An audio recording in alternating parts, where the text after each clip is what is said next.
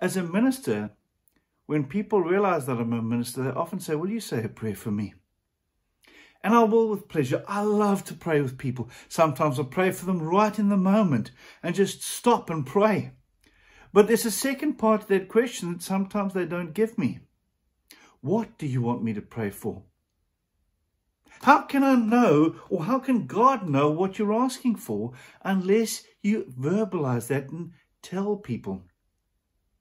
And so it's not a helpful prayer to just take a list of people and say, I pray for Auntie Sue and I pray for this one, I pray for that one. What are you praying? What are you wanting God to do in their lives? And so in the book of James, the letter to James, James chapter 5 verse 16, it says, therefore confess your sins to one another and pray for one another so that you may be healed. The prayer of the righteous is powerful and effective. And what is encouraging us to do is to be intentional in praying, not just to pray and say, I'd like this person to have a blessing, but what is that blessing? Christians who develop this habit start to pray and start to think deeper about people. And they start to see more miracles because that is a very effective prayer. My mother-in-law was a very, very amazing Christian. And she wanted to pray for her children to find the right spouses. Now, she didn't just say, I want them to have a wife or husband. She started to think who they were and what they needed and started to pray very, very specifically. I know this because when she met me, she recognized me from her prayers and welcomed me into the family.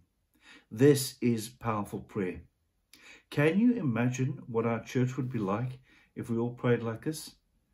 If we stopped and prayed for each other in the service, not just from the front, but to just pray for the people around you. Yes, it might be intimidating for some people, but to ask that question, what can I pray for you? And it does say there that sometimes we need to confess our sins to one another, to find that one person you trust who won't judge you for your sin, but help you find forgiveness.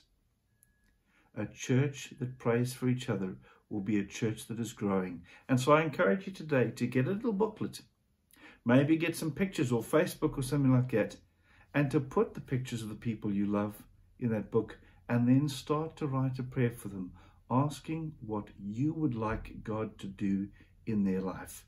And keep on praying, because God has a way of answering those prayers. Let's pray. Heavenly Father, we want to learn today to pray for one another.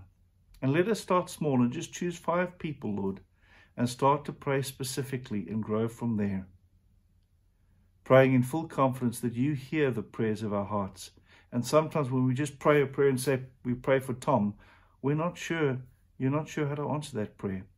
But when we really pray specifically, you know exactly how to bless them through our words. We pray this prayer in Jesus' name. Amen.